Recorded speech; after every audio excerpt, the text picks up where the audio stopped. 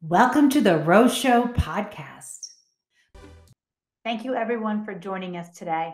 I have the utmost pleasure of being here with an amazing woman in business and finance, Samantha LaDuc, entrepreneur and founder of LaDucTrading.com and CIO at LaDuc Capital LLC.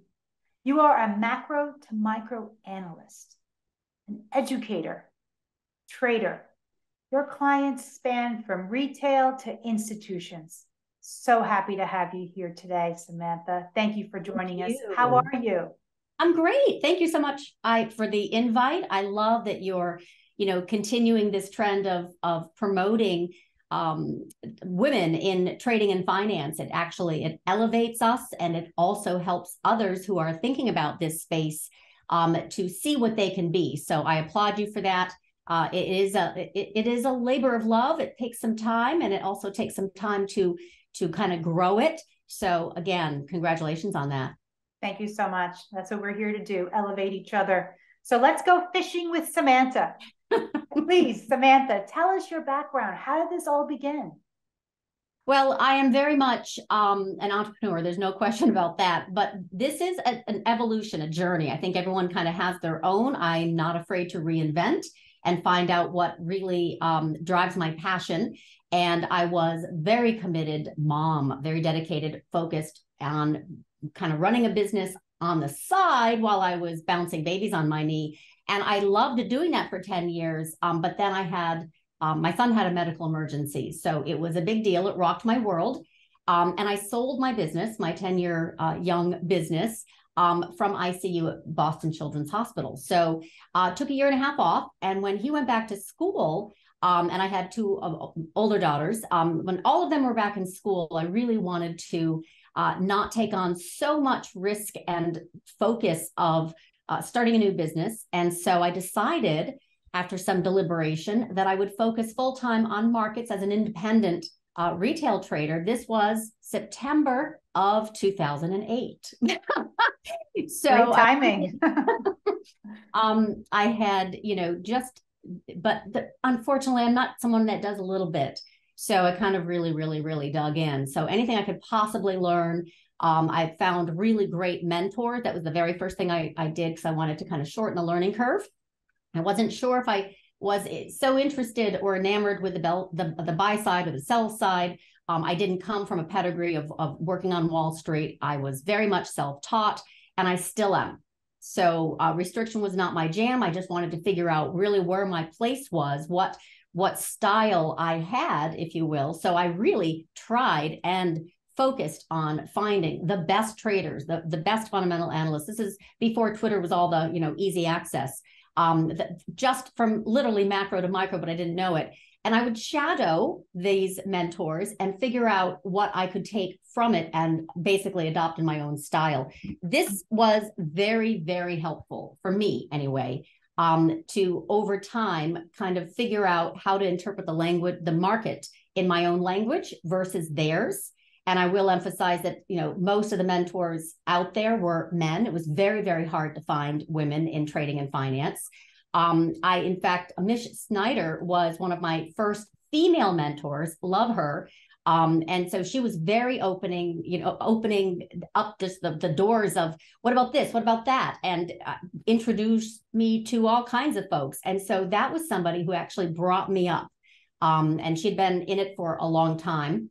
It just was really exciting to finally meet women who were doing this, trader education, or managing a book of business, or doing research and analysis. But it was a lot of work to kind of assemble a list. And so over time, that list grew, my confidence grew, my ability to interpret the language of the market my way also caught on. Hence that kind of macro to micro. That was something I came up with about 4 or 5 years ago. And I remember my director of marketing said, "Why that? Like, can you pick something else? Nobody uses that. Nobody knows what that means." And I said, "But that's exactly what I do. Macro to micro, operationalize what's happening in the macro backdrop, into an actionable trade. We're going to keep it. And now it's everywhere, macro to micro. So I stuck to my guns. And basically, this is a journey still, no destination. I am very much enjoying the process. I love it. I love your passion. You know, autodidact, you're self-taught and you learned along the way, a true entrepreneur. Because as an entrepreneur myself, being an entrepreneur, I think for 25 years, over 25 years now, we're always learning. So I admire that. Amazing story. And I love how you created your own methodology. That's key.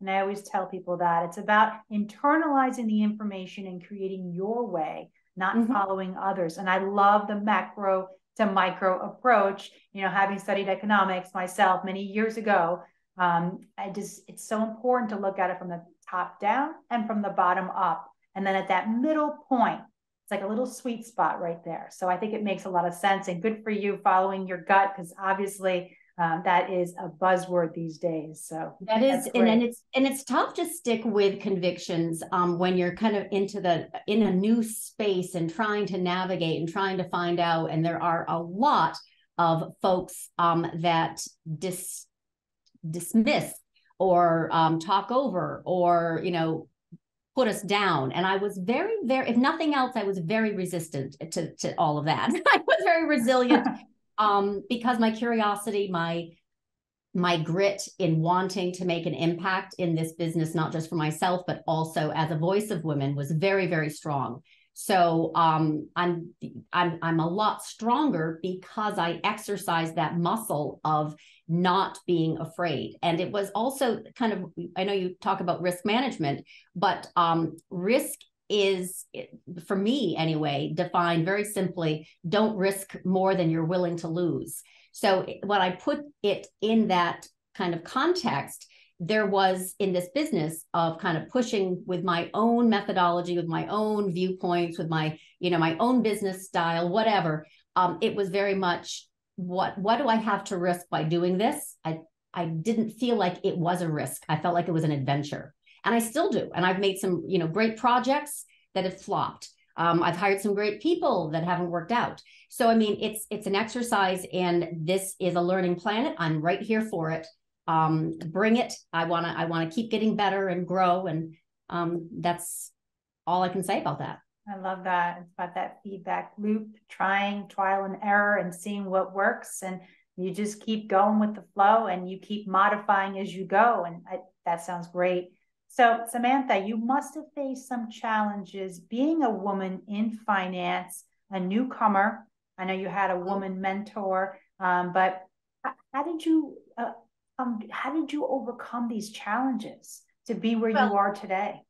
So the biggest challenge for any working mom is definitely this kind of work-life balance, right? So I'm in a sweet spot now where I have 3 children that are in college. So I'm unencumbered. This is a very different place. This is why I can push so hard. But being a mother of young children, it would have been very, very different. So I was hiding in the shadows, and I was, you know, learning as much as I possibly could and making mistakes, and then had to deal and overcome. And now it's all very public. So, but also that contrast of time where I would have not put business first, I can now put business first. It's a lot different now. So I will admit it's a lot easier for me. Luckily I have high energy. I always have high energy. So that's kind of not an issue for me. I can, you know, drive projects and drive my very long days and not feel worn down by it. But I know that feeling of trying to manage, you know, a household and a business, I felt very differently. I was a lot more tired. So that's one obstacle. Definitely divorce. I mean, that was just bone crushing as it related to financial, you know, security. That was a big deal. So that took a few years to kind of recover from that, honestly. So again, I had the kind of the luxury of in this business of hiding, right? You can kind of like go away and come back and go away and come back. I don't go away anymore. So this is like, I'm right here. And there is right now kind of this traction that I have because I have put forth some goals. And like I said, some of the projects haven't worked out. And then I kind of walk away from it and then I'll re-up it again. And this to me is part of kind of growing a business my way. It doesn't have to be exponential growth, but it has to be growth that I am very proud of. And I'm very proud of what I have built and what I keep building. So there's a lot of integrity in the product, and that matters for me. So, you know, this is a journey. This is just not about, you know, some touting of like results. Results aren't what I focus on. I focus on the process. If I take care of the process, the results will take care of themselves.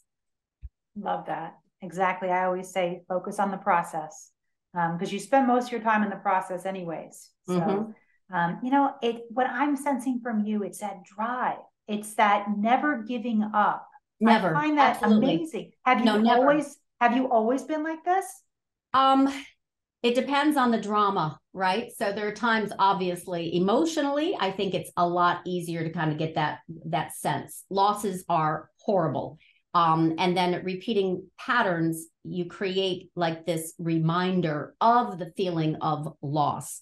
So I had to kind of work through, I think, a lot to get to a place where I said, next, it's a job. So trading loss is our job. It's literally, it is part of the job. It's like football or any ER doctor. You're going to have 100% injury. You know, that like you guaranteed you're going to have losses in trading. Guaranteed you're going to lose a few that come through the ER door. Guaranteed you're going to get hurt in some, you know, contact sport. So coming to terms with that was a big deal. So I also kind of teach or model that for young traders coming in. Don't you dare give up. Like if you have passion for this, if it's not your ball game, then fine, you know, but if you have passion for this, if you really want to manifest wealth over the long term, you got to stick with this game.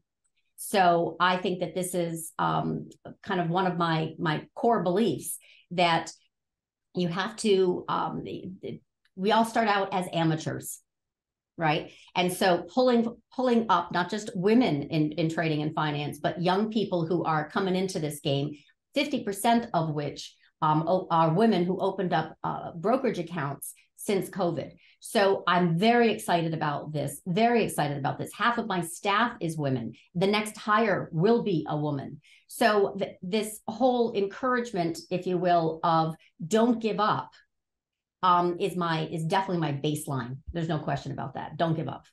Love that. Never give up. Thank you so much, Samantha, for that. Full of energy you have. I love it. The passion and the energy. It's just amazing and so inspiring for all. So I'd like to go fishing with you now and talk about your macro to micro analysis with your unique perspective. Please tell us about your approach. It's a little geeky. I'm not sure it'll resonate with a lot of folks, but those who have my same worldview of, you know, the macro backdrop, they get it a little easier because they come in from the macro with a similar viewpoint of trying to predict what's next. But my intermarket is definitely the kind of secret sauce and the geeky stuff that gives me the conviction, like calling the top, right, in November, December of 21. And I went out on a very verbal, you know, I don't know what you want to call it, but stance with interviews and, you know, big client posts and then big public posts that we were going to have a big drawdown in 2022. And all 5 of my predictions came through because I had high conviction. This year, I don't have such high conviction. I have levels. I have if then. But when I come to a place of high conviction, it's typically because I've done some intermarket analysis, which is the comparison, the contrasting of competing asset classes. And basically, it's ratio analysis, where I can kind of see the strength and weakness in particular asset classes and how they're going to technically move forward to then get behind a particular call, a market direction call, a sector rotation call, a volatility call, an oil call. So this is really nuanced, and it's something that it's very different from macro analysis in its pure form, understanding economics and microeconomics. This is something, for example, that Craig Shapiro, who was a longtime client and is now manager of our institutional product, Macro Advisor Edge, he can explain the why brilliantly. He ran a hedge fund. So his interpretation of the world based on macro is very, very fine-tuned, right?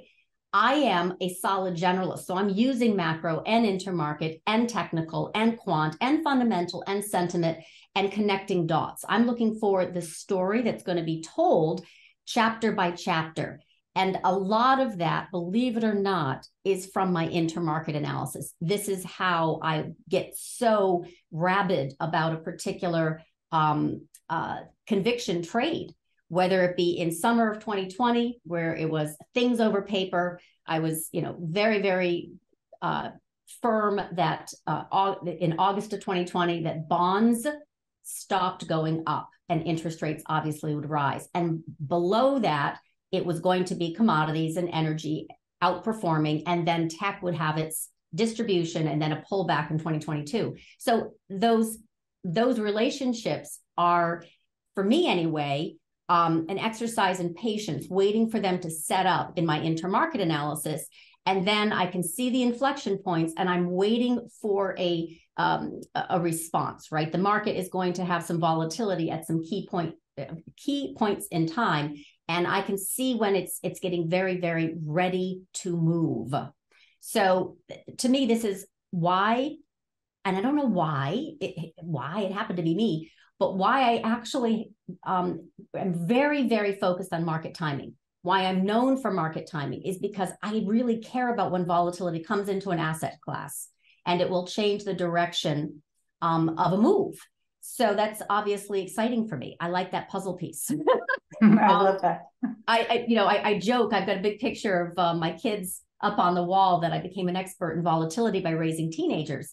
But I really feel that volatility, where you study it as a quant, vol selling strategies and quant, gamma levels that trigger particular CTA buying and selling. That's all very interesting. And that's all kinds of data that helps to give support for a directional move. But you need the trigger. I look for the trigger. So that's my intermarket stuff. It's macro to micro, but it's the intermarket in the middle that actually allows me to connect those two very important kind of legs of the table. You got to have the third. For me, the third is intermarket. I love that. Thank you so much. Timing is critical. Mm-hmm. If you buy things, no matter how great they are, at the wrong time, you may not do so well. So I think that's key, timing. And that's amazing how you're able to catch those signals, those triggers, as you call them, that tell you all this inflection points and everything that's going on. There's so many moving parts. But that's what I focus on. I love that. Right? So if you don't, you're good at what you focus on. That's it in a nutshell. You're good at what you focus on. So for me, I focus on market timing. I focus on these inflection points. That's my job. So it's not to explain the macro so much. It's, that's my job. So I focus on it. I love it. Well, what you focus on is where your energy goes. So awesome. I can't wait to talk about that. Let's first start with the backdrop, macro. Mm-hmm. I also have an investing puzzle that I utilize with different parts, fundamentals. I'm more of a fundamentalist myself. I look at that, I look at sentiment and everything. But to me, like you just said, macro is the backdrop. Yes. That's the liquidity, the rates, the monetary fiscal policies. So important. So let's start with that. Inflation. Persistently elevated inflation is a global challenge. I know many like to say it's coming down, but prices are not coming down. There is a deceleration. However, in my opinion, inflation is extremely sticky, especially with the wages, this tight labor market, and these services, as services are a function of employment and wages. We also have a very low growth environment. So what are your thoughts on inflation and everything that's going on and the disparity between what the market thinks and what is really going on? Well, first, it depends on the the time frame. So for me, this structural inflation impulse happened in summer of 2020, right? This was absolutely exploding debt. Bonds stopped going up in August of 2020. And this was just waiting to happen as it relates to inflation percolating higher and bonds pulling down. That was really a core thesis. Okay, bonds are falling. And then in October of 2021, I wrote a long post called "Deflation of Wages Ended with COVID." So this was a structural view that wages would outperform the increase in wages, the demand, wage demand, and ensuing wage increases would actually outperform productivity. That was a 40-year long, trend where productivity had outperformed wages. So I saw this inflection coming in October, wrote about it, and bonds collapsed in 2022 along with stocks. And that was my core thesis, that this next wave of a bond crush would occur because this wage over productivity was the enemy of bonds. So that was the core thesis. So now fast forward, we're February of 2023, bonds are in trouble. There's no question about that. If you saw me on Twitter not too long ago, I said, what was the exact phrase that I put? Brace for impact if bond bulls don't defend here. So we're now, what I would say is kind of that phase 3. Everyone's getting a little bit more confident, in buying bonds because they yield more than, let's say, equities. But the point of the matter is they're still not safe. So this is my third leg of the tech fallover, whatever you call it, rollover, and also the third leg of the bond rollover. I think both of these have yet to happen. So this is again, as it relates to inflation, what's your time frame? Because I can also see right now, this is a gorgeous short-term push higher that we have off the 10-year 3.33, which I also called, because that's an inflection point in my intermarket analysis, so strong support.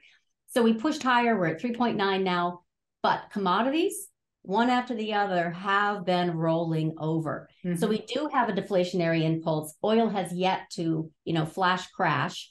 But the point is, this is then we've had these deflation impulses, right? Like we had for December CPI, and then that riled the market, animal spirits, whatever, and equities moved higher. And we're going to have another deflation impulse. So my point is, I just see waves. I call it waves of inflation peaks and equity bottoms. This is going to go on for a while. If I was to put the market in kind of a parallel term as far as where we are, I would say we're similar to March 2021 as it relates to equity returns. I do not see attractive risk reward to the bullish equity market at all. I'm very bearish.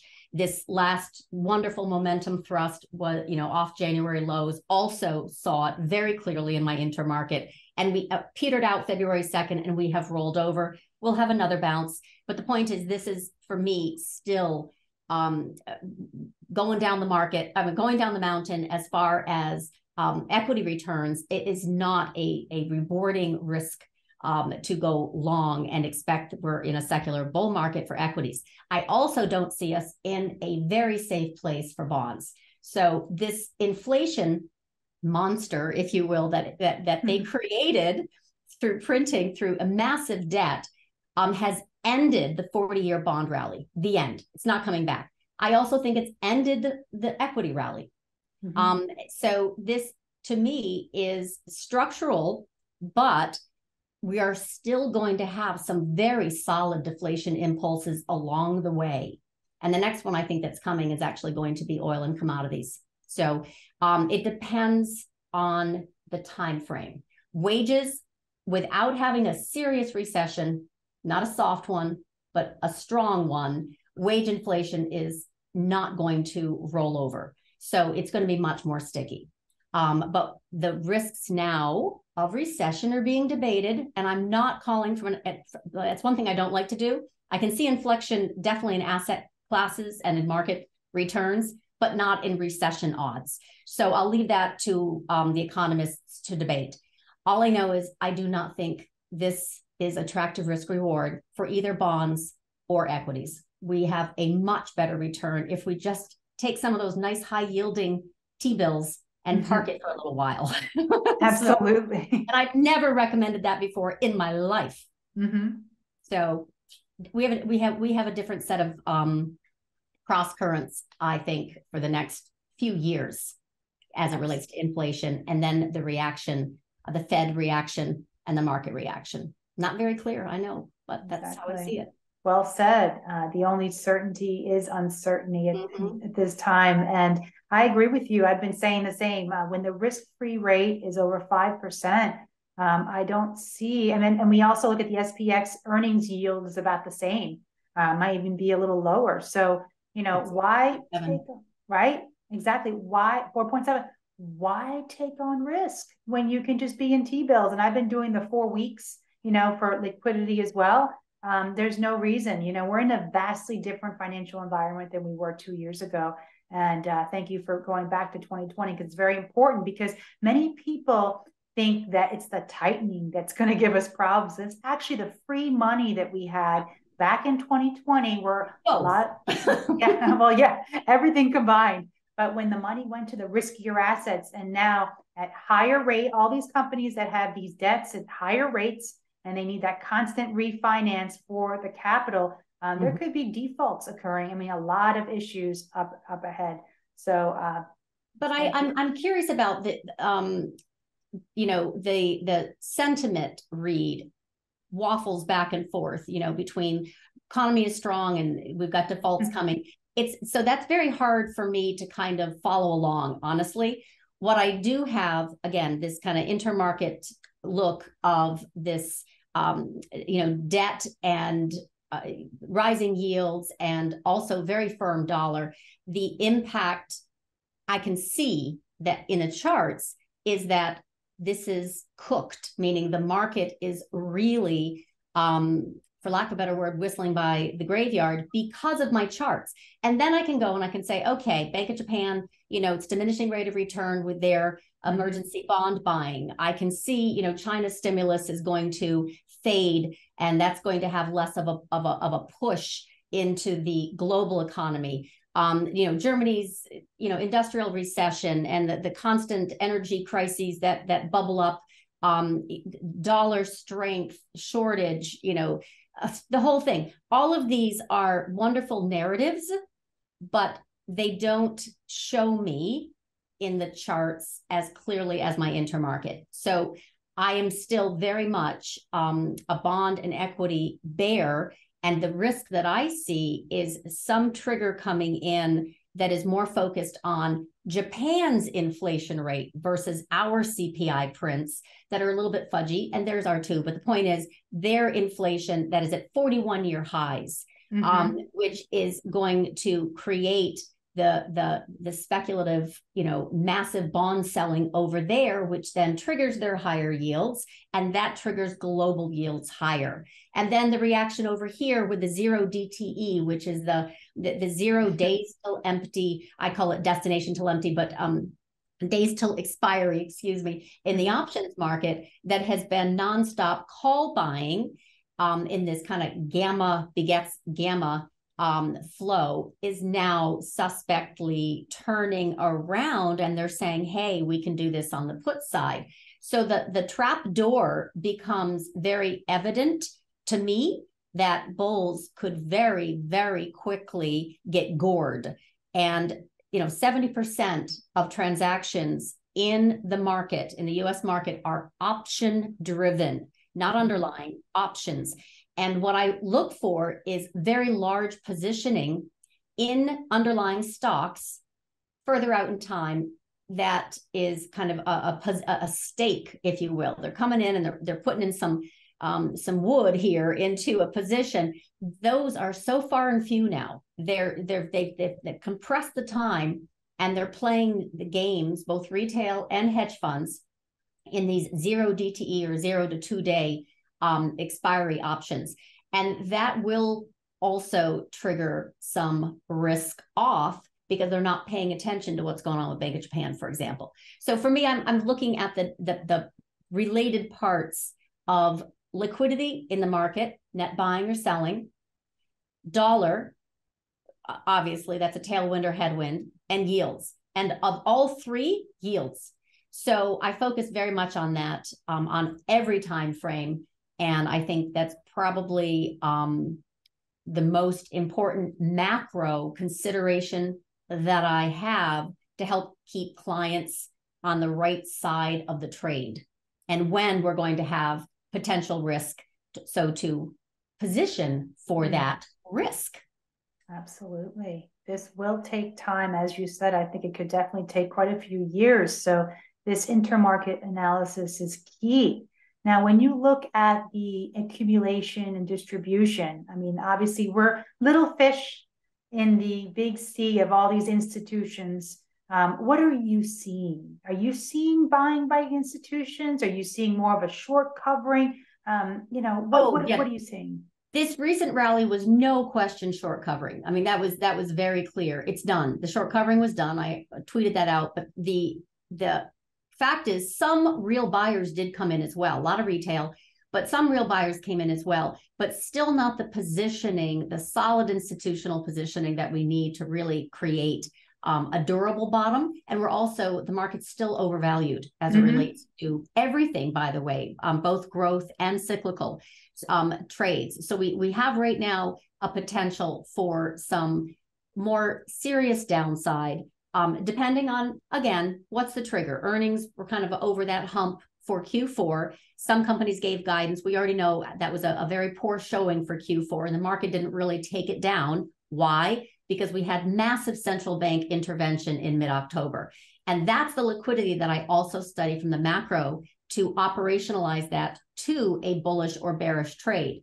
So for example, and I've talked about this, I've tweeted about this, but I can't underestimate how powerful liquidity is to market returns.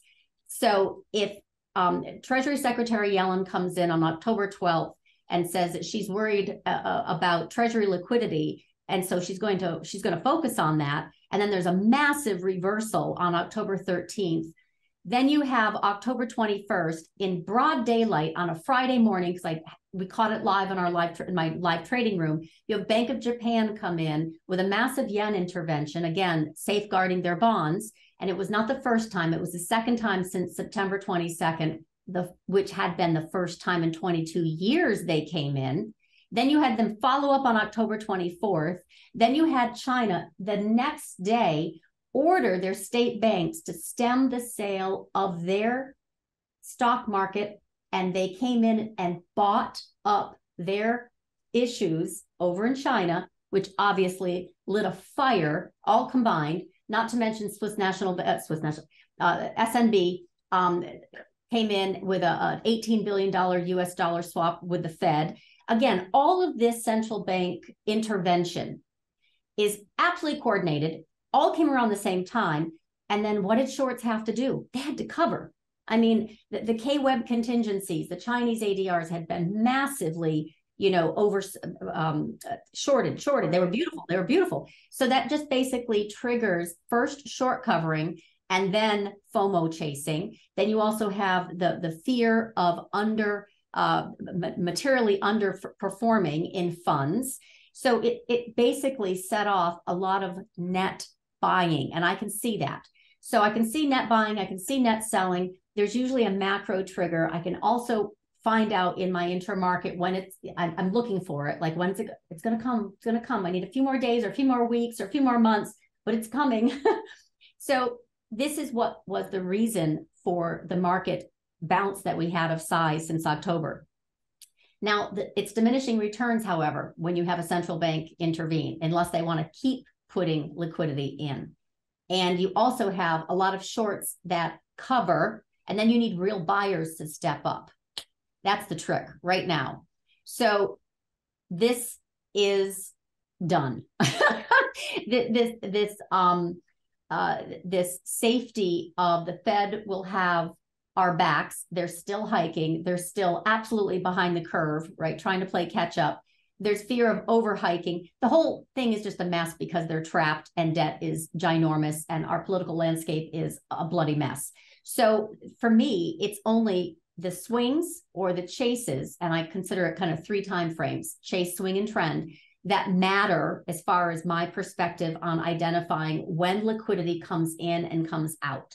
So it's very tradable, but you need to know what to look for. And so I very much focus on liquidity, macro central bank intervention. I also focus on net buying and selling indicators on multiple time frames. I'm always watching the dollar and the yen. And I'm always watching yields and the reaction to Fed announcements. So that's pretty much all I need to be able to give some really good guidance to clients. And then I ask them, what are you trading? What's your time frame? And help them set it up.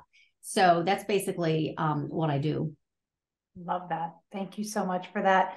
Now, the bond yields are critical. I know I saw a tweet from you, I believe, that said that you're looking at a certain level for the 10-year.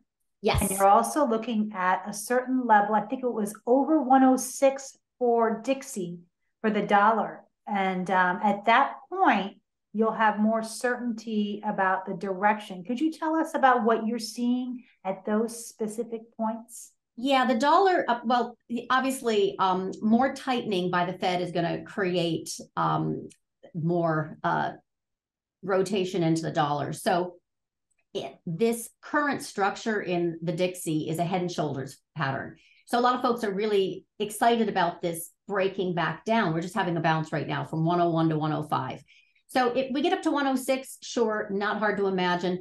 But then I think the crowd is very much expecting a solid 10% pullback in the dollar.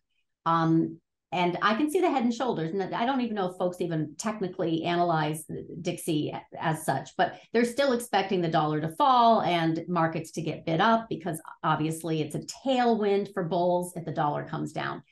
I'm seeing this as a period of digestion. Yields obviously are strong with dollar, and the Fed is very focused on staying the course. So that wasn't priced in, right? The only Fed cuts were priced in, not Fed hikes. So and that was what I expected to come back because I'm following inflation. But for right now, if Dixie does get above 106, that would be the shock because it's not priced in. So they're expecting dollar to just have this little bounce and then break back lower, break that 101, fall down to 98, and bulls are off and running. I'm not convinced of that. Head and shoulders can also be continuation patterns. They can be very bullish. The problem is timing is key, right? And so admittedly, I don't know when and if we're going to break 106. I do know it's going to be a shock if we do. So it's more of let's play, the shorter duration moves. Those are a lot more manageable, if you will, because I can see net buying or selling. I can see the dollar and yields, on this kind of shorter duration. But bigger picture, I'm going to let that play out. Is it in fact a head and shoulders and it drops another 10%? Or are we going to get a solid rotation higher in the dollar? That'd be very depressing for commodities. Okay, and that includes gold and oil and the rest. We absolutely have had some commodities come back down of late. Oil hasn't really moved out of its corridor between that kind of 70 to 80 channel surfing that it's doing. So the dollar matters. It matters as it relates to earnings.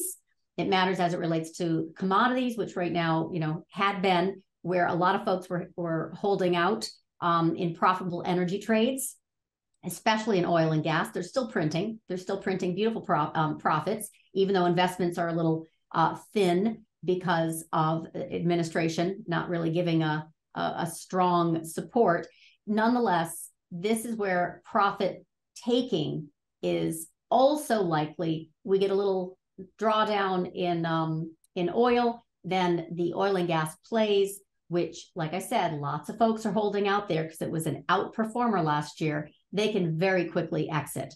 So that would create some instability as well for the market. So for me, it's always a rotation, growth to value, value to growth. There's a sector rotation always I'm looking for it every day. I've got 100, ETFs, and I'm sizing up where the money is rotating. And in lieu of sector rotation, that's when volatility hits. That's what we had the past few days. So they weren't rotating to energy. They weren't rotating to growth. They were getting out of Dodge, and volatility spiked a good 28%. So that is why, personally, I think sector rotation is extremely valuable for anyone who's learning to trade, because there's always a bull market somewhere. Mm-hmm. And when there isn't, that's when volatility comes in and reprices everything. Love that. Thank you so much. I agree with you. There's always a bull market somewhere. And I think it would be great if we talk about the diverse asset classes. I see you trade across all asset classes. So first of all, let's go with the value and growth. And now we know the SPYV versus the SPYG. Last year, we saw, since November of 21, we saw that value appreciated against growth. Mm-hmm. Are you believing that that will continue into this year? Or do you think we could see a rotation back to growth at any time soon? So I had a very strong opinion about this at the beginning of last year, and I literally wrote about it, that this the value rotation would continue. Energy would outperform. I had a $130 crude oil target for March of 2022, and it hit. Now, moving forward, okay, growth to me does not interest me at all. Not the Bitcoins of the world, not the tech, not mega cap, not mid-tier tech, not oversold tech. When we have a short duration, short covering rally like we've had from January, it's so tradable, but investable, no. So what I actually like to do is I go and I have, again, chase, swing, and trend time frame. Within the trend time frame, I have a proprietary scan, and I come up with, against 7,500 stocks in the universe, my scan of the strongest sector leaders. So I'm looking at, again, sector rotation matters to me, but this is all a trend long only, by the way, trend long only portfolio. So I find and watch sector rotation, and then I look for the outperformers. Again, there's technical, I look at the fundamentals, I'm looking at the macro backdrop, I'm letting clients know my top 30 list, for example, and they're carried over. So they're only closed when they break the rules, right? And then this is my new 2023. This is the group that I think is going to outperform for 2023. And there are times where I have to say, protect, right? So I'm a big energy bull, big picture, but the easy money was made, right? From November of 2020 all the way through until literally just recently, we've had a wonderful, run. But I don't think that there is a solid outperformance in growth or value this year, right? I think we're going to muddle through. So even though I have, by the way, the 30 that I mentioned that were carried over from the past 2 years, and the new 30, my top 30 for 2023, they're all value. I mean, there's like one biotech. I couldn't even get on there were a few that came up on my scan very strongly that were semiconductors, but I'm like, yeah, no, I don't trust that. So I'm very, very discriminating when it comes to picking the leadership for the coming year. And I don't see growth outperforming. I see things over paper, the better bet. So in other words, real cash flow, real assets, right? Not paper assets, and not exponential growth craziness, not AI. That's a bottom fishing play. So anyone who wants to go into a speculative sector, such as AI or, crypto, you need to know that industry really, really well, and maybe be patient, because there's a lot of overhang, right, with this kind of growth scare that we've had for really good reasons.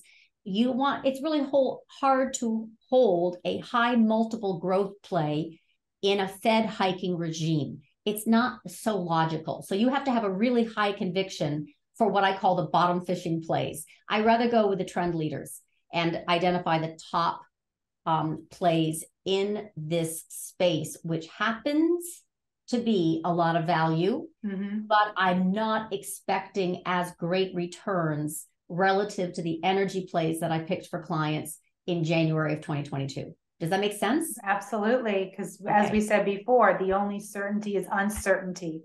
And at this point, equities and bonds, I mean, I'm also very bearish on them, you know, and I think it's going to be a challenging year plus. Mm-hmm. So when we talk, yeah, absolutely. I also, I agree that cash is king. And when you have higher rates and that debt that companies carry is going to be at a much higher rate. I mean, margins are already compressed, and they're only going to get further compressed as there's a rise in rates, and that I believe debt. I'm very rate bullish. There's no question about it. Even if we have hardship, I'm still see higher yields. Absolutely, especially with the strong labor market that we have. The Fed does not have any incentive right now to not continue raising rates. So I am not in the camp of any cuts anytime soon. I think you would agree that we're probably not going to see any cuts this year, right? Unless we had some kind of very big shock, but then I think that would be a mistake because this is very much a trapped Fed. And every even, intonation of fiscal stimulus makes, yields pop up like a daisy. So we really don't have a way, I don't think anyway, I'm not seeing it, to inflate this debt with lower yields. So we have risk of recession, but economic backdrop is still pretty darn strong. People spending, right? Unemployment so low. Could we have a debt ceiling snafu? That would change everything. I have a baseline bet, like 3.33 to be exact on the 10-year. Above is inflation, below is deflation. And I don't mean that big picture for years. I'm talking about the impulse. We can have an inflation impulse. We can have a deflation impulse. But for the most part, that's really going to be harder to get below 3.33% in the 10-year without an event. Mm-hmm. Absolutely. I think it goes higher, in my opinion, especially with this Fed's rate hiking cycle that most likely will continue. And, we talk about margins being compressed. Now this debt is going to be at a higher cost. There's higher cost of production. Labor, we know, is already elevated. Productivity is down. There's a dilution of value. So like you said, value, if you have to have the lesser of the two evils in the stocks, then value where there's at least cash, there's real cash there, seems to present a better opportunity. So you're talking about sector rotation. I love those terms. Where are you seeing the rotation into, please? So this is this momentum thrust rally that we had from January 5th in my momentum, intermarket review, petered out February 2nd, and then it rolled over. And I gave that warning on the 16th. It's time. And we have pulled back. So we will have a little bit more. And then I think we're going to have a bounce. And then we'll have to see how strong that bounce is. Because you got still lots of speculation. You still got lots of potential Fed intervention or otherwise, right? Bank of Japan did an unscheduled bond buying today just to try and tap down their yields from popping above their cap. So there's always going to be some attempt. The question is how successful. I see it as diminishing rate of return. So that keeps me on guard. That keeps me watching the macro. It keeps me, sizing up the intermarket. I don't think that this particular rollover is done. I presented that to clients this morning saying, yeah, this is going to be a little bit more. And then we're going to have to see how serious it is because I've got some very key levels.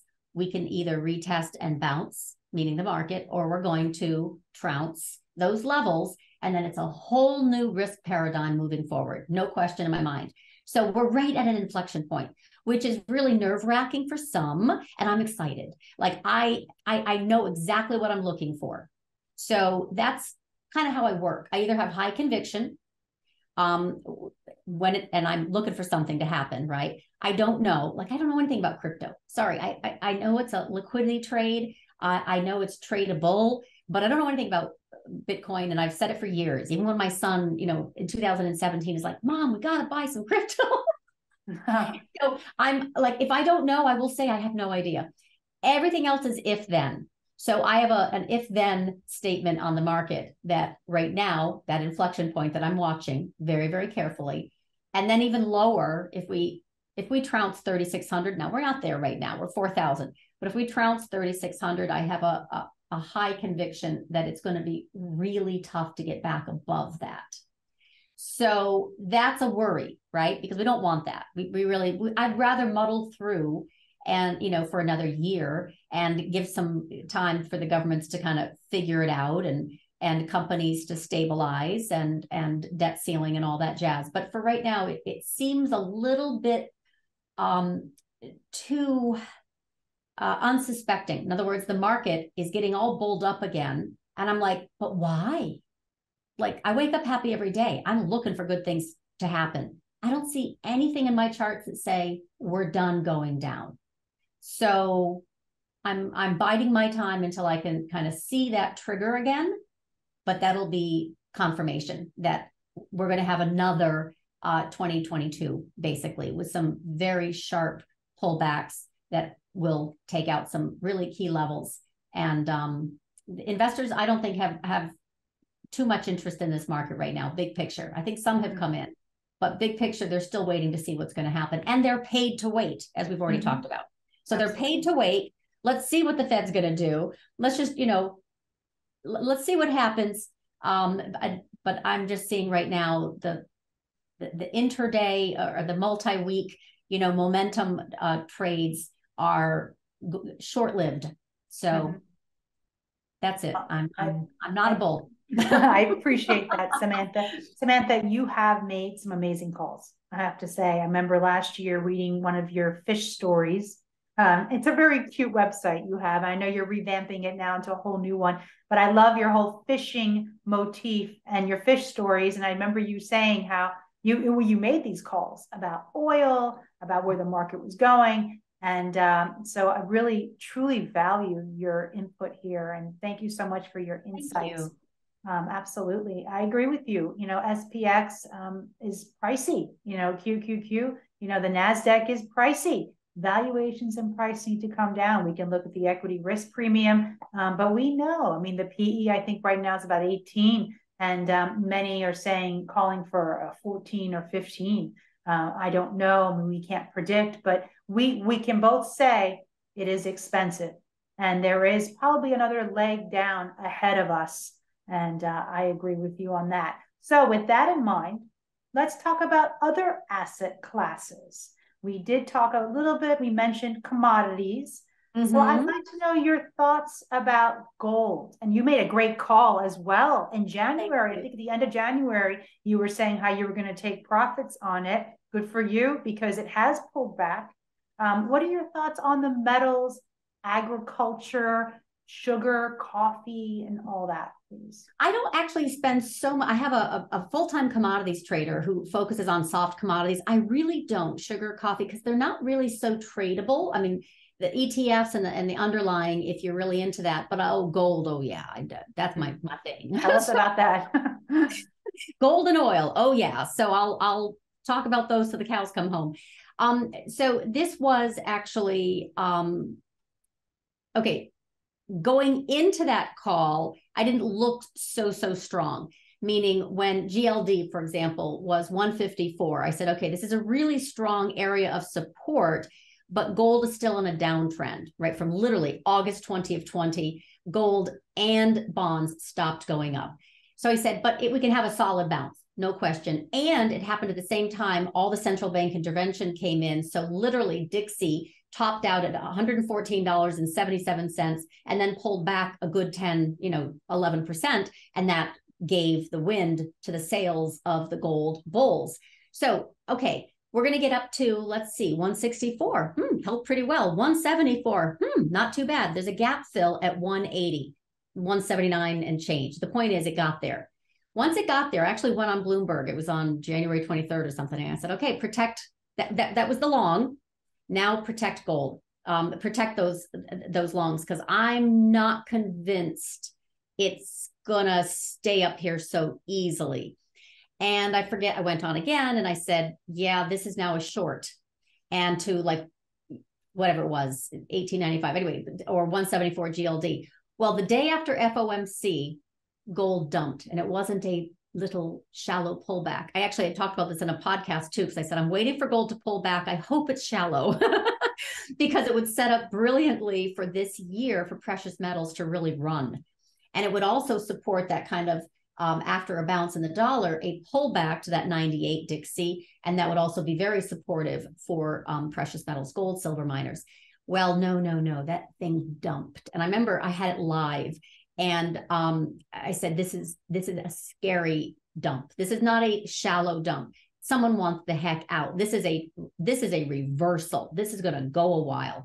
So gold has continued to fall with silver and miners. And yes, they can have these, 1 day or maybe 2 day bounces.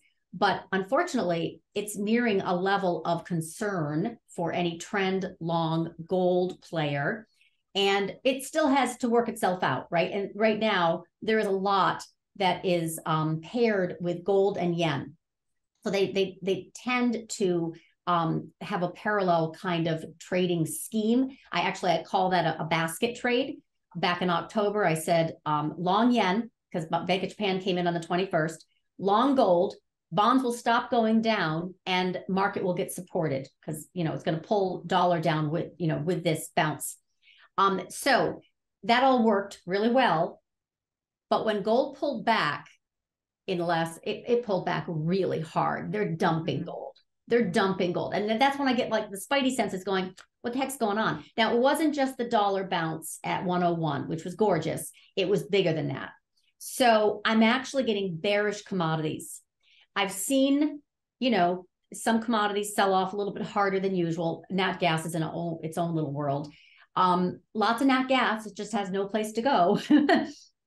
Oil right now is very hard because I have no interest in it. It's just snaking sideways, but I think I see a flash crash kind of setting up for oil. In the same way that I saw a pullback in gold, but that actually was a flash crash. So I'm wondering if commodities are going to come under some, oil and gold are going to come under even more distribution. I think they will get defended, but they're not there yet. So not even a 200-day looks like it's going to save either of these. They look to me that they're being sold. So there's that's all I can say. Right now they are still shorts. I don't have a bottom yet that I see that is safe for either oil. I do 65 and crude, but it's got to get there first. So yeah, I don't have a particularly bullish take on commodities right now. And obviously dollar has been firm and rising. Yields have been firm and rising. So I think we can have some digestion period, but I don't think either oil nor gold are high conviction longs. I'm not there yet. Interesting. Thank you. There's a lot of talk about stagflation being a possibility at some point this year or the next few years. And historically, we always think of metals and gold being, appreciating in those type of environments. And of course, nowadays there's new inflation protected. There are ETFs out there that are protection against inflation. What are your thoughts on any of those? Are you looking at any of those or any fixed income, AAA like CLOs or anything like that? No, I'm not. So Craig manages the product that is very much focused, or the service, and he could talk to all of those wonderful tools, right? So fixed income, money managers, they love that. Really, that's their wheelhouse. I am much more on the moment, right? I'm looking for volatility to come in and play a directional move. So safety or putting money into something that doesn't have a lot of alpha for me, it just isn't so interesting. So I love that I can see that cash, we're paid to wait, right? T-bills are a nice place to go. But as it relates to managing a book and allocating to fixed income, that's a much, much better question for Craig. For me, I'm looking at, and squarely, how safe is this for clients to come in and enter, the energy sector right now? What's your time frame? These value plays, what's your time frame? These growth plays that seem to be popping up because they're, oversold. They've been in a protracted downtrend, and now they might have had an earnings release that's getting folks excited.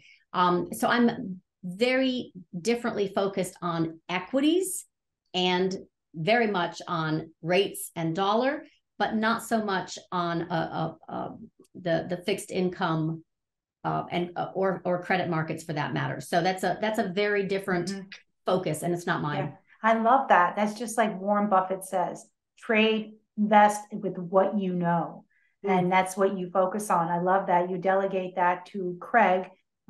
Thank you so much for telling us about that. Now, I want to go into the VIX. I know that's something you know quite well.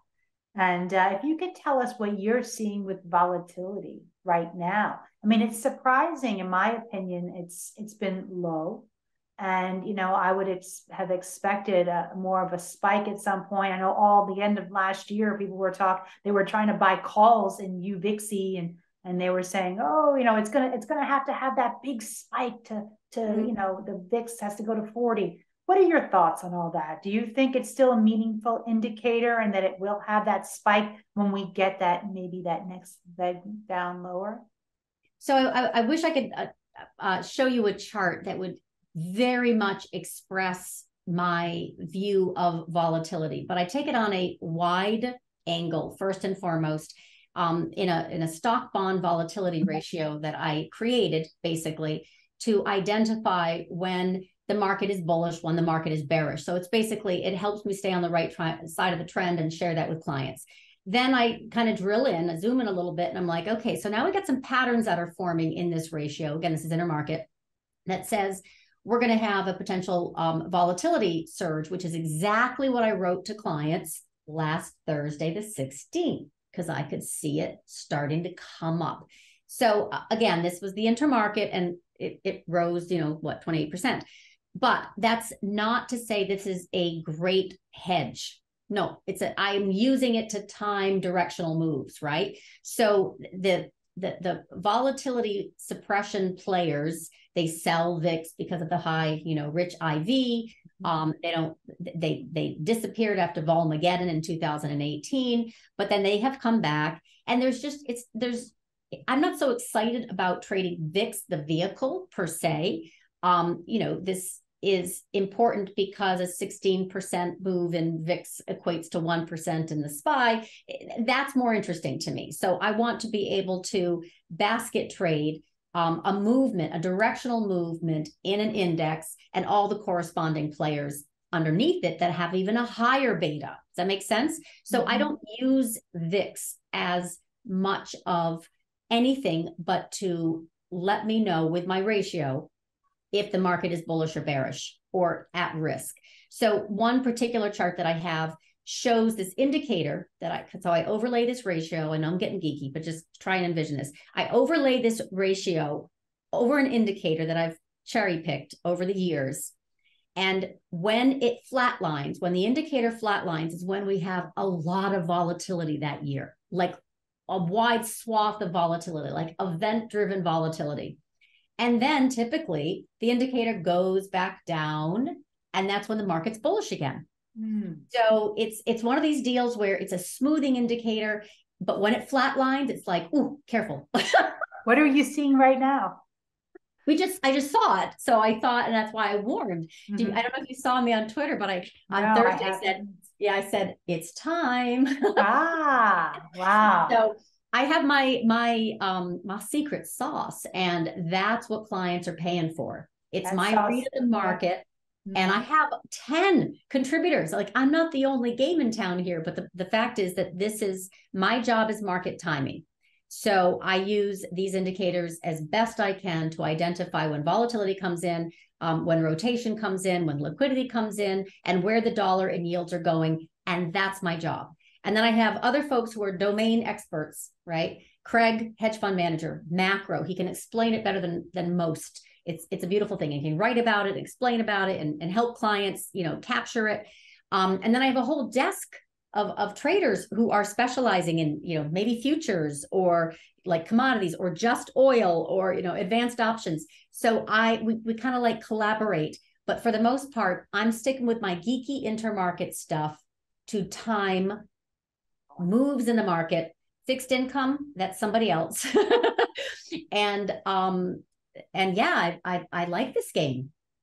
Great. You seem to delegate very well. I love that you have all these experts in their field, and then you take a little bit from all of them. Oh God, and then yes. you create your own intermarket analysis. So Absolutely. Please, we want to hear from you. You're an expert in intermarket analysis, and you're a true entrepreneur as well. And that is admirable.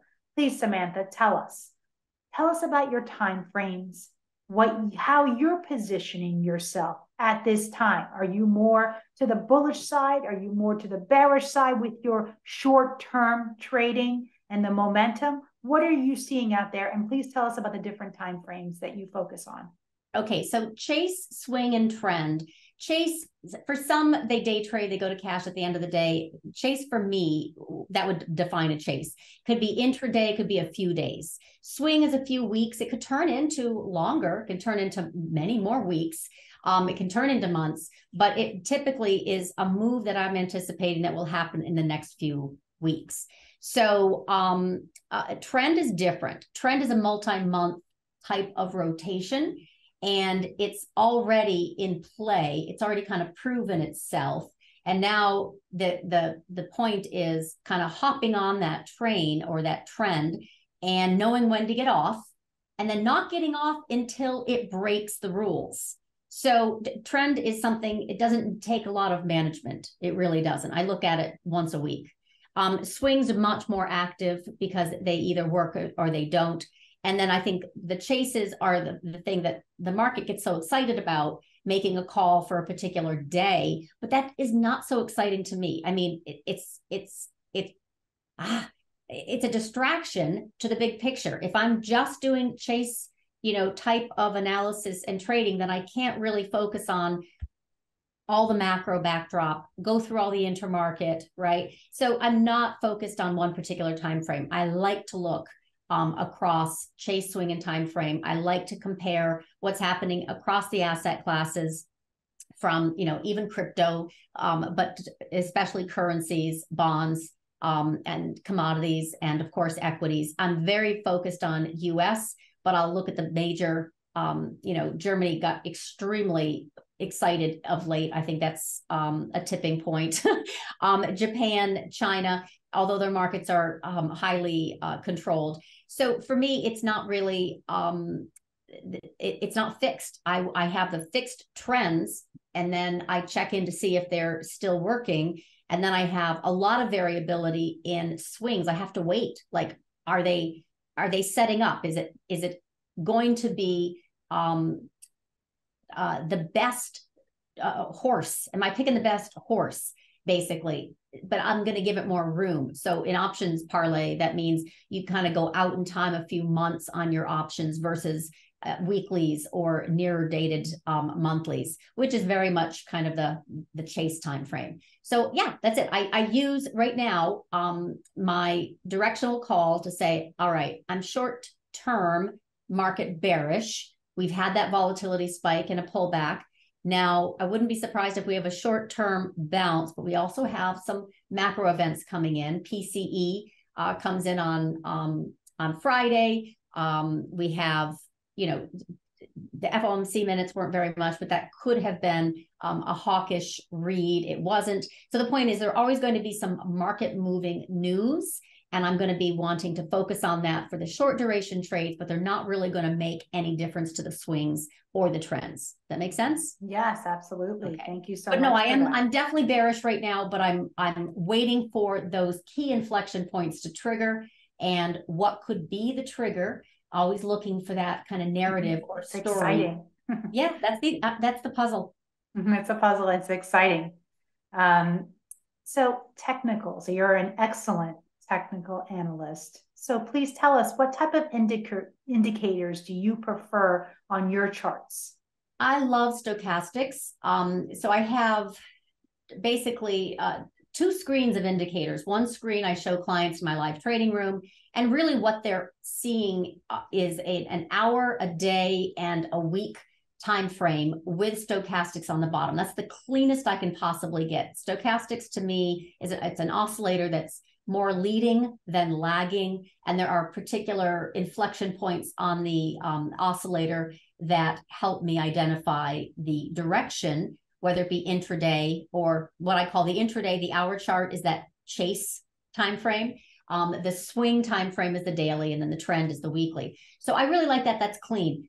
But then on the other side, where clients can't see, I have secret sauce. I have, oh my goodness, I've got so many indicators, and I'm scanning them very, very quickly just to see if there's a divergence. I mean, my goodness, pivot points, Copic curve, moving averages, trend lines. There's a lot, right? But I'm not married to any of them. I consider it kind of like counting cards. So if I have 2 out of 5, it's not very good risk reward. 3 out of 3, it's better. 4 out of 4, that's worth a trade. 5 out of 5 is rare. That's a unicorn. So my point is, I like to use lots of views of the same thing also. So when I close my trading room and in the afternoon, I'm looking at not just the charting software that I'm sharing with clients, but I'm looking at my stock charts. I'm looking at TradingView. I'm looking at monthly, weekly. I've got on different. I will go through hundreds of charts at the end of the day of my key, asset class and intermarket charts, just to scan it to see if there's anything in those indicators that I can pick up for directional tells. So the one that I definitely show the most is just a straight stochastics oscillator, but I have more that I'm doing. Mm-hmm. It gives me more conviction, basically, so that when I'm making a call, that I have more cards, if you will, that I've counted that are in my favor. Very nice. You leave no stone unturned. I'm curious. Just call it curious. And full of energy. So you just keep looking at all the time frames and charts. I love all the indicators, and stochastics, I agree. Excellent indicator. Okay, so another question I have regarding your positioning right now. Would you say you're holding more cash than you were in the past due to all this uncertainty that we have in 2023? Oh, 100%. 100%. I have 3 modes of operation: high conviction, if then, and I don't know. So, and right now the instability of this, what do you call it? Risk reward for me is enough reason. If I don't have conviction bullish, I can't do it. So this to me is going to be culminating sooner rather than later. I like to just wait until I have confirmation. That's basically, in a nutshell. Right now, you can see the bond market, you can see the oil market, you can see this digestion and this churn. Big picture, the market also has just been gyrating, right? We're not at the highs, we're not at the lows, we're like 50% in the middle, right? So we really have not gone anywhere fast if you were to zoom out.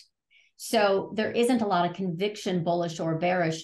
We've just chopped sideways, literally, since about April of last year. Mm-hmm. Yes, we've taken out some important lows.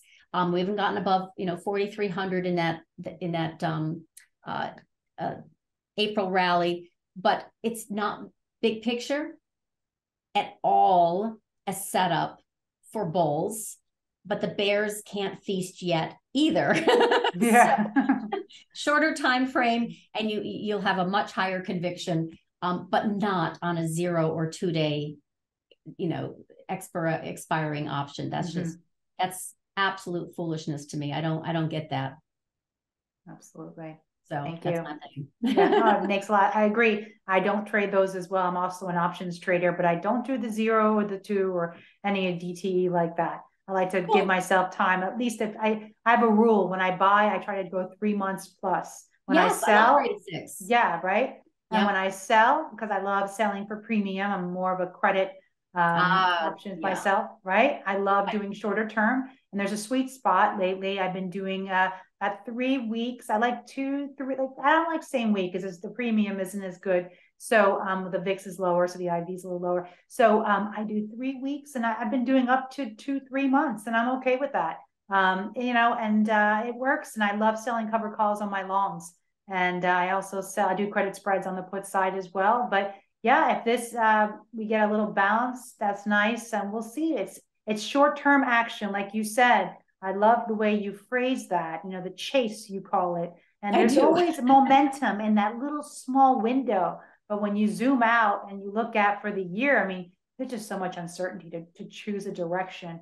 And I'm not an earnings player. Like, people love like, what do you think about this? What, like, Nvidia is going to report, and I have no edge. Right. So for me, an earnings play is an advanced option play. Sellers win. Buyers typically don't. Absolutely, because of the high IV during the earnings and those few days. And I always, if I do anything, I sell.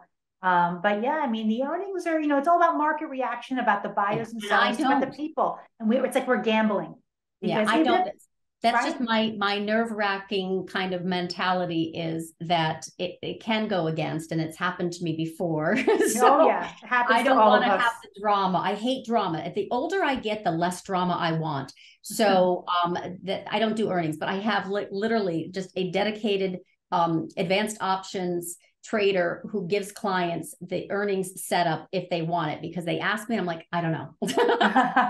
I've got no edge. I'm happy to trade it after. I'm happy to size it up after the fact. There's so much more meat left on the bone after that IV crush. But going in there ahead of time, unless I have a really, really high conviction, to me, it is just a lotto. And that is not positioning. That's just kind of adrenaline. So I love that. Well, this is perfect segue to risk management. Please tell us about your mindset, because risk management is more than just a little stop loss. It's a whole mindset, and risk management is number one. So please tell us what your thoughts are on that. I have two kind of rolling mantras, and they're in my mind, and they're also spoken to anyone who asks. And that is, risk happens when you don't know what you're doing, number one. And don't risk anything more than you're willing to lose. And that's the framework. That's about it, as far as that kind of broad strokes. But then everyone has to take on their own personal risk management. And that's the one thing I really respect about clients. So they might, ask for my analysis to set up a trade, but they're the ones that are responsible for adding whatever overlay, right, of options or time or exit and, trim and entry, trim and exit. So ultimately they know they have to be responsible for their own trades. And I really, really, I value how hard it is to be a trader or a money manager, especially with the noise and with the chop. So it's hard work. It's hard work. So they have to come up with their own kind of modality of how they're going to trade. I have mine. On the chase, it's typically going out, like you said, kind of like the 2 or 3 weeks. For me, that's it's not going to be a 2 or 3 day thing unless I have an extremely rare light bulb go off. Like a 5, right? The unicorn 5, right? And swing typically 1 to 3 months, and then trends 3 to 6 month out option, and then they just get rolled. Also call spreads if I don't think it's going to happen right away. And that's probably the most frustrating thing is I want to be right, but timing is key. So I'm usually really good on direction, but timing is so hard. So, that's the reality of trading directionally, because that's what I am, right? I'm a directional trader, and, manifesting a trade using directional options or spreads or a financed call spread or put spread is very much dependent on me being right. Selling options is what some like to do because they don't have to be so right on direction. There are lots of ways to win. But to me, it's just not comfortable. What can I tell you? It's just not my baseline mode. So that is how I manage risk, is using options, number one. the timing, right? How much time to add? Am I realistically going to get to that price target with the dates of that option? So realistically, probably not. Add some. So add some time, and not swinging large. So I happen to have a problem, which is over trading. So that's actually, and then not paying attention because I get distracted. So having too many positions, having too big size, I'm going to just turn into a bitch. So this is not good for me. So I know what's not good for me.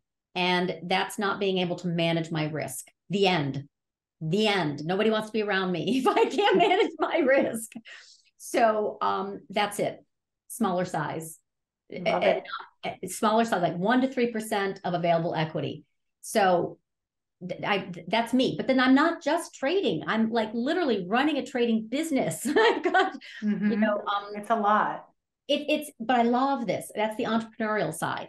So being able to grow a business. I've got a brokerage triggered trade alert fintech product under development. I've got a new website rebranding under development. I'm trying to get some risk indicators off the ground again. Had launched them 2 years ago. The platform provider went under, and it was too busy. I have new contributors, products, clients, Twitter. I love this. Podcasts, interviews. I love this. But this is not me hiding out all by myself, just trading full time. So this is better for me. I like this kind of like really being kind of forced to kind of hone in on what I'm good at. And then I make a call and I'm kind of stuck with it. There's accountability, right? So whether it's on Twitter or Bloomberg, it's accountability. So it all makes me a better analyst, educator, and trader. Love it. So positive. Your energy is just contagious. I love it. I feel like, oh, it's just so exciting. You make it so exciting. And, it's, knowing yourself. You said a very key, that's key. Knowing yourself. You know what your strengths are and you know your weaknesses. Everyone has their own personal risk tolerance. And like you said, you have your clients come up with their own plan for their risk. And that's key. I love that personal approach that you use. It's very important. Reduced position sizing, agree completely. I've been saying that for a long time, especially in this market and uncertainty. It's always best. It helps reduce risk and it helps reduce the emotional attachment to that position. And it's not about not having emotions because we're human.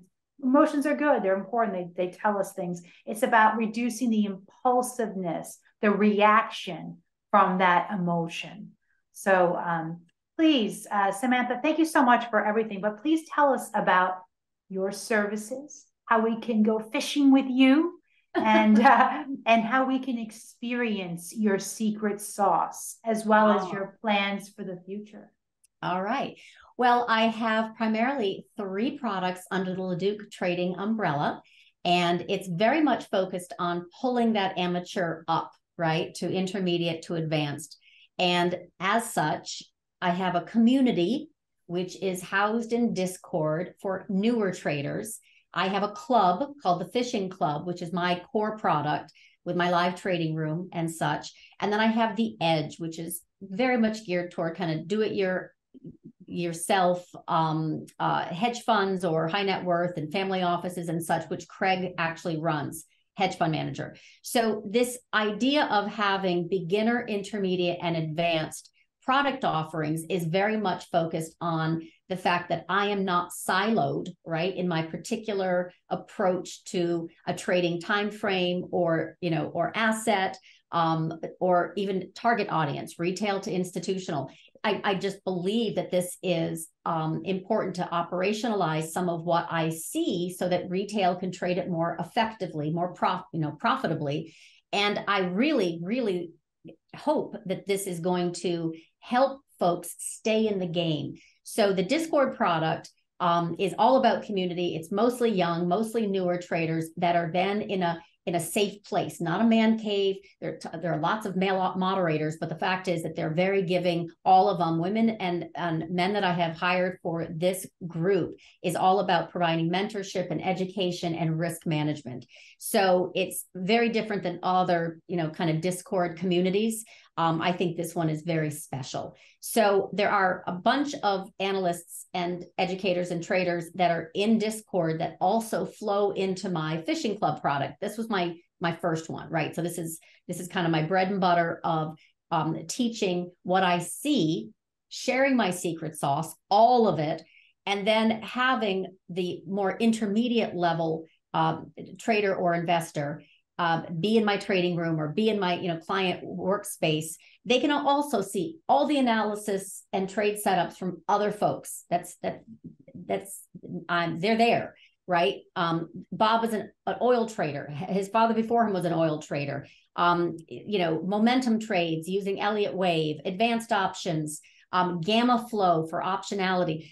Everyone is a focused contributor who is providing their mentoring and their trade setups for clients. My stuff in the club, we call it the club, is because it really is the sharing of the market timing. So I'm trying to be solid generalist, be on the warning, volatility is about to erupt because of some macro and some intermarket, inflection points. And the third product, which was basically born just recently last year, is because, like I said, Craig, client for years, hedge fund manager, I wanted to create an offering, but by someone who I trusted and is excellent at macro, but someone who could relate to portfolio managers and hedge funds and family offices. They speak the same language. I've never run a hedge fund. I don't speak that language. So it was important for me to have somebody who knew my entire system, my people, my style, my calls over the years, who could also serve as liaison, right, in Bloomberg chat versus them showing up for 2 hours every morning in my trading room. That's not going to happen, with busy money managers. So he would have his approach and very driven, this top-down macro sensibility, very strong. And how do I know? Because he would contribute, when he was a client, right? So I have lots of professionals who are clients who contribute their take on the market. And I learn from them, right? So this is why it's so valued. And so I can really, really testify to my contributors, because most of them were clients and they are now doing their thing independently for my clients. And I trust them to give excellent care and content. So I can focus on my thing, which is analysis. And that's really what I enjoy doing the most. So the three products, again, are beginner Discord, which is a community, intermediate fishing club, which is a whole bunch of contributors, but I drive it. And then macro advisor Edge, which is much more bespoke, pro to pro macro consulting and risk management for money managers. You have created quite an empire. I call it an empire because this is amazing. LaDucTrading.com. I love the way you think. Okay. So I'm a serial entrepreneur and I've had multiple businesses. I'm a CEO, actually of a few right now, and I delegate. I have teams of people and I believe in catalyst leadership. And it sounds like you are that same way. You have the mindset of the way you delegate, the way you have these teams, the way that you're able to be accountable and honest with yourself, to know that you can't do everything, because you can't. No. As an entrepreneur, no matter how much energy we have and how much know-how and how much we know how to do things and we can learn, we're limited on time. And we're also, it's best to consult with experts. Then we can actually delegate and do more. And it's impressive what you've created here at LaDucTrading.com. And I advise anyone who's interested in learning to trade, improving their trade, to check out Samantha Very impressive stuff that you have here, and you are brilliant. Very smart No, woman. I'm not. I just work hard. Not brilliant. Farm girl who works hard. Mom radar. I work hard. But thank you very much. I appreciate the sentiment. I love what you've created here. It's a brilliant creation. How about that one? Oh, thank you. I'm welcome.